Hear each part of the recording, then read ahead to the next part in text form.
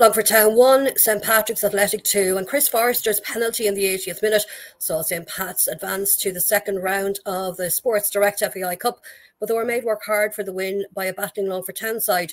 Forrester put the spot kick away after 10 minutes. Town had equalised through Mohamed Boudiaf in the 77th minute.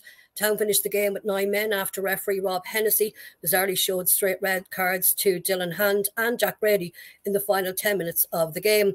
The Town had a glorious opportunity to break the deadlock with just 4 minutes gone on the clock. Christian Margaruson played the ball out wide to Josh Gergie before getting into a good position to receive it back, but Pat's keeper Dean Linus pulled off a great save to deny him. Pat started to gain possession and control the game. In the 25th minute, Jack Brady pulled off a superb save to deny Mark Doyle, with who hit an excellent strike.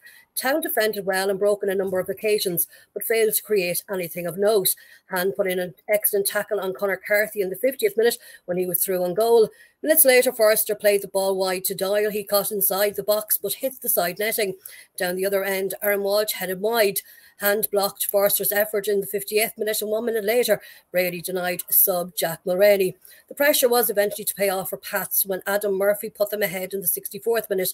Brady had saved from Carthy. The ball came back to him, and he played it to Murphy, who fired home from close range. Stephen Henderson made changes, and they had the desired effect. A throw-in from Hand was headed into the path of Mo Boudiaf, who hit a stunning strike past Linus. Before that, Josh Gergie had hit the post. Pats were awarded a penalty in the 80th minute when Aaron Walsh and Thomas Lonergan's feet tangled. Forrester duly dispatched the spot kick. In the final 10 minutes, there was drama as match official Hennessy made himself the centre of attention.